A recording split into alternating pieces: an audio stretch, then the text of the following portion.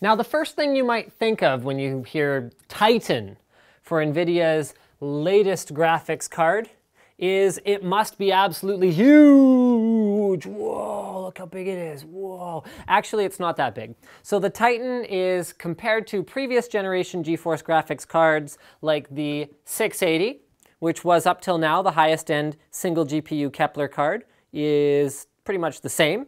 Compared to a last generation dual GPU card, the GTX 590, it is, oh, is it shorter? Is it shorter than a 590? It is shorter than a 590. Oh, that's cool.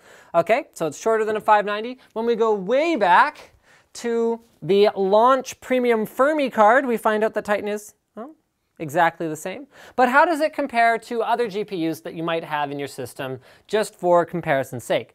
So this right here is a reference GeForce GTX 650 Ti. Yeah, that's a 650 Ti, right? Yeah, it's a 650 Ti. So this guy right here is only a mere 6 inches long.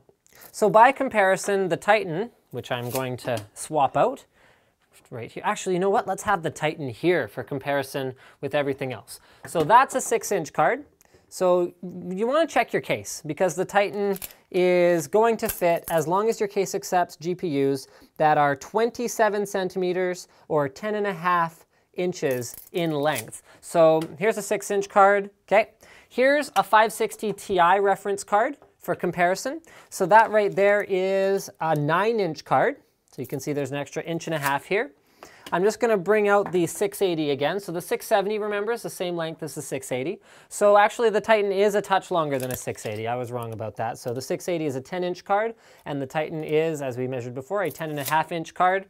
Finally, the 7970, which is the closest thing to a competitor for a single GPU card from the red camp, is 11 inches long. Now, this was a funny decision that AMD made, because you can see right here, the PCB is not actually 11 inches long. The PCB is only about 10 and, wow, look at that, 10.5 inches. So it could have easily been the same length as the Titan, but they opted to go with an extra bit of plastic on the other end, which was a very odd decision. So it's a single GPU card that has a PCB that's as big as a 690 or a 590. Why did they do that? Well, a couple things. So it has 6 gigs of memory, so it's loaded up to the nines with memory on this side and on the other side. It also has one of the the largest GPU with 7.1 billion transistors ever made, so you're going to have a very complicated power delivery system in order to make sure that that bad boy stays fed. It has a beastly cooler, so you can see there's a huge aluminum fin stack both on this side and this side, which is over top of a vapor chamber. And last but not least, why does it need that complex VRM? That's for GPU Boost 2.0, which dynamically adjusts the voltage, the fan speed, and the clock speed of the card to hit various targets, which are actually user definable on this particular card. So what would it look like in a small chassis? Because one of the great things about Titan is it actually performs better and runs quieter than GTX 680. So this is what it would look like in the kind of enclosure where you might often see a GTX Titan. This enclosure accepts up to a 280 millimeter card, and you can see Titan fits in there just nicely. This is an ITX case, and I think that pretty much wraps it up for our physical size look at the GeForce GTX Titan. Don't forget to subscribe to Linus Tech Tips for more unboxings, reviews, and other computer... Oh, I forgot something! Whoa, whoa, whoa, whoa, whoa! We were almost... Oh, yes.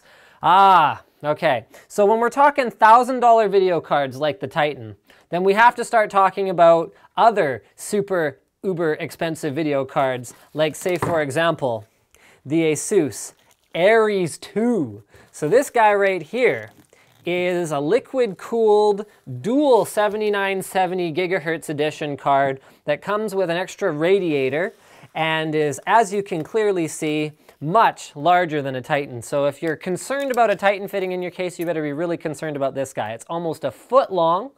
Right there. It is actually taller than a standard board. So a standard board would actually be only about 4 inches high, whereas this board is 5 inches high. So there's a full extra inch along the top. Plus it requires a radiator to actually cool the dual GPU. So that's a thick single 120mm radiator. Stay tuned and don't forget to subscribe to Linus Tech Tips because we will be testing the Titan against the ARES 2 to see who is the king of the ludicrously fast, expensive GPUs, although probably a more appropriate test would be 2 ARES 2s versus 3 Titans, because that would then be about the same price. I don't know if we can get our hands on 3 Titans and 2 ARES 2s, but yeah.